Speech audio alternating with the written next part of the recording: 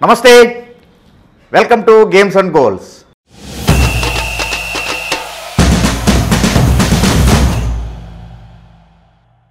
T20 world cup super-12 group 2లో అతి ముఖ్యమైనటువంటి మ్యాచ్ పాకిస్తాన్ సౌత్ ఆఫ్రికా జట్ల మధ్యన టాస్ గెలిచి బ్యాటింగ్ ఎంచుకున్నటువంటి పాకిస్తాన్ కెప్టెన్ బాబర్ ఆజమ్ అనుకున్నటువంటి ప్రారంభాన్ని పొందలేకపోయాడు. సౌత్ ఆఫ్రికా పేస్ అటాక్ని ఎదుర్కోలేక పవర్ ప్లే పూర్తయ్యేటప్పటికే 3 వికెట్లని కోల్పోయింది. వాళ్ళ టాప్ ఆర్డర్ బ్యాట్స్మెన్ రిజ్వాన్ అలాగనే కెప్టెన్ బాబర్ ఆజమ్ తోటి కలిపి 3 వికెట్లని కోల్పోయింది. 42 for 3 at the end of power play. ఆ తర్వాత కూడా వాళ్ళకి ఆనందమేం లేదు.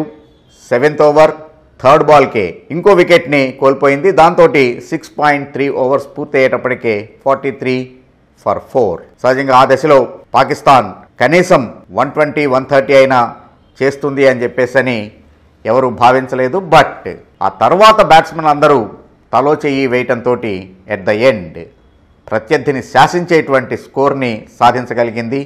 185 for 9 at the end of 20 overs. దానికి కారణం 5th వికెట్కి 39 బాల్స్లోనే 52 రన్స్, అలాగనే 6th వికెట్కి కేవలం 35 బాల్స్లో 82 రన్స్ భాగస్వామ్యాలు నమోదు చేయబడ్డాయి. దానికి ప్రధానమైనటువంటి కారణం మహమ్మద్ హారిస్ 11 బాల్సే ఫేస్ చేశాడు. 2 4s 3 6 సాయంతో 28 రన్స్ సాధించాడు. ఎప్పుడైతే 200+ స్ట్రైక్ రేట్ తోటి ఆ పరుగుల్ని రాబట్టాడో Harris, south African bowling department ఒక్కసారిగా డిమారలైజ్ అయిపోయిందని చెప్పుకోవచ్చు. ఆ తర్వాత ఇఫ్తికార్ అహ్మద్ 35 బాల్స్ 3 4s 2 6 సాయంతో 51 రన్స్, మహమ్మద్ నవాజ్ 22 బాల్స్ని ఫేస్ చేసి 4 4s 1 6 సాయంతో యూస్ఫుల్ 28 రన్స్ సాధించాడు. ప్రధానంగా Pakistan ఇన్నింగ్స్కి వెన్నెముకలా నిలిచినటువంటిది man of the match Shadab Khan. 22 బాల్స్లోనే 3 4s 4 6s సాయంతో ఏకంగా 52 రన్స్ సాధించాడు. వీళ్ల యొక్క బ్యాటింగ్ ప్రతిభ కారణంగానే 185 రన్స్ చేయగలిగింది పాకిస్తాన్. మొదట్లోనే అటు 4 వికెట్లని కోల్పోయినా కూడా సౌత్ ఆఫ్రికా బౌలర్లు అందరూ కూడా పరుగుల్ని ధారాళంగానే ఇచ్చారు. పర్టికులర్గా వాళ్ళ మెయిన్ బౌలర్ రబాడా 4 ఓవర్స్లో 44 రన్స్ ఇచ్చి ఒకే ఒక్క వికెట్ని సాధించాడు. ఎప్పుడు పొదుపుగా బౌలింగ్ చేసేటువంటి వేన్ పార్నెల్ కూడా 4 ఓవర్స్లో 31 రన్స్ ఇచ్చాడు, ఒక వికెట్ని తీసుకున్నాడు. ఇంగిడి పర్వాలేదనిపించాడు, 4 overs 32 runs 1 wicket. Shamshi 4 overs 36 runs 1 wicket. Nokia 4 వికెట్స్ని సాధించాడు, కానీ 4 ఓవర్స్లో 41 రన్స్ కన్సీడ్ చేశాడు. అంటే ప్రతి బౌలరు 9+ వాళ్ళ స్ట్రైక్ బౌలర్లు అయితే కనుక అటు నోకియా రబాడా 10+ ఎకానమీ తోటి పరుగులనిచ్చారు. అలాగనే షంషీ కూడా 9 రన్స్ పర్ ఓవర్. ఒక పార్నెల్ అండ్ ఇంగిడి మాత్రమే అఫ్కోర్స్ 8 రన్స్ చొప్పున ఇచ్చారు. సో అక్కడే సౌత్ ఆఫ్రికా ఆల్మోస్ట్ మ్యాచ్ని కోల్పోయిందేమో అనిపించింది.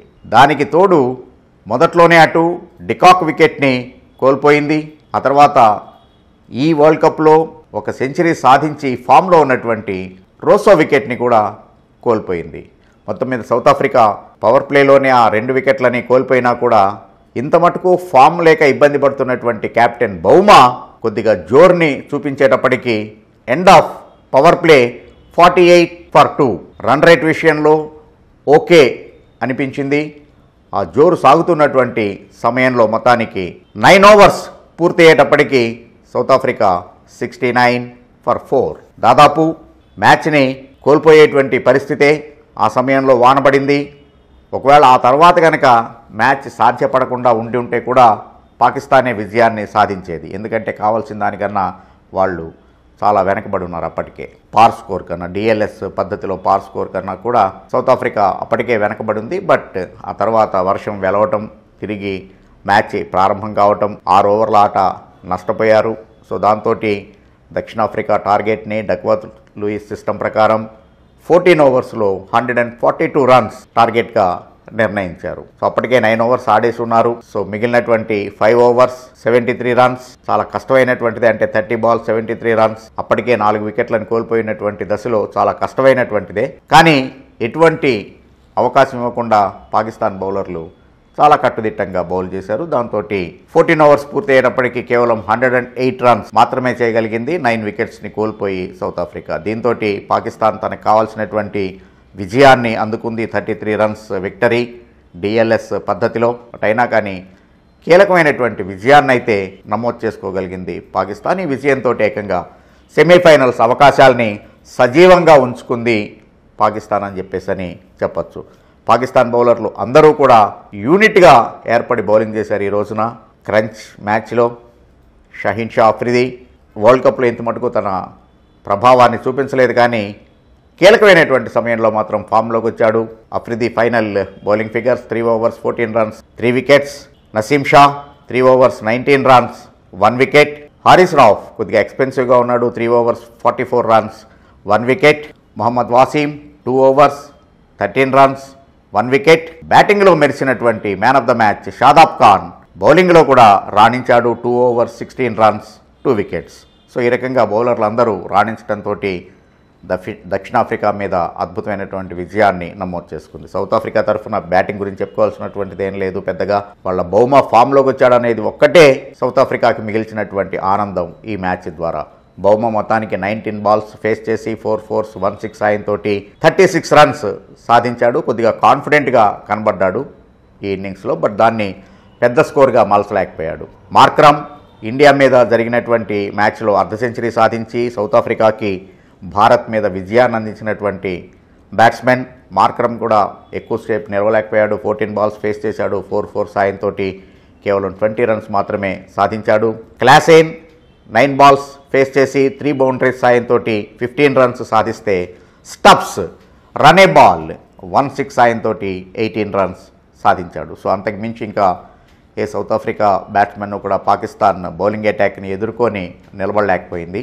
అయితే ఇప్పటికీ సౌత్ ఆఫ్రికాకి సెమీఫైనల్స్ ఆశలు సజీవంగానే ఉన్నాయని చెప్పుకోవచ్చు.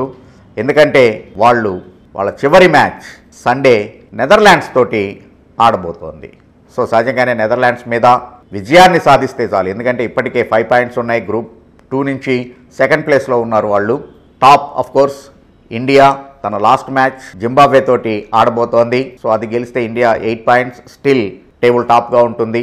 సౌత్ ఆఫ్రికా నెదర్లాండ్స్ మీద గెలిచేట్లయితే కనుక 5+2 7 points సెమీఫైనల్స్ ఖరారు చేసుకుంటుంది. పాకిస్తాన్కి కొద్దిగా క్లిష్టంగా ఉందని చెప్పుకోవచ్చు.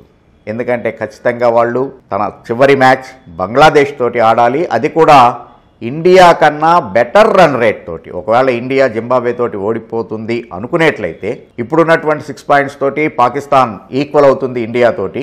సో కాబట్టి అప్పుడు ఇండియా కన్నా బెటర్ రన్ రేట్తో కొట్టాలి. కాబట్టి అది కొంచెం కష్టమైనటువంటిదే. బంగ్లాదేశ్ అంత తేలిగ్గా ప్రత్యర్థికి విజయాన్ని అప్పచెప్పేటువంటి జట్టు కాదు. కాబట్టి మొత్తానికి ఫైట్ బిట్వీన్ 3 teamsగా నిలబడింది.